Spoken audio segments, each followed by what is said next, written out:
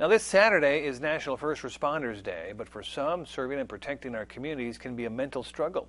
News 11's Eddie McCovern has more on how local first responders are supporting each other's mental health.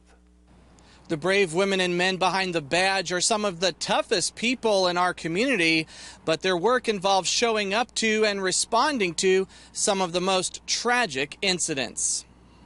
Our first responders have to see and hear things that the average person hopefully never has to see or hear about.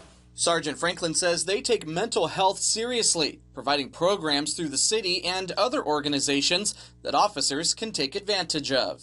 The police department, the city, the fire department, I mean, we're all coming together to try to take care of ourselves, and I think it's helping a lot and improving at least our lifestyle. According to a recent U.S. Department of Health report, about 30% of first responders report dealing with depression and PTSD, compared to only 20% of the general population. The FBI says 32 police officers have committed suicide in the U.S. last year, but Al Eskenazi, founder of the Community Police Relations Foundation, says that statistic does not represent all departments across the nation. Prior years, you had 200 and 300 officers committing suicide or attempting to. He says the rise in mistrust of police has been a contributing factor to the mental health issues for officers and their families.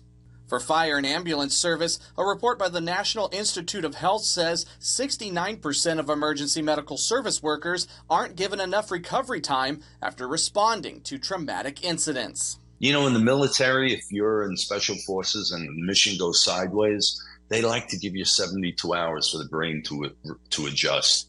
Law enforcement, EMTs, firefighters don't get that. Yuma Fire Captain Dennis Gassrow says while there are times where firefighters and EMTs respond to one traumatic incident after another, they do have a built-in support system.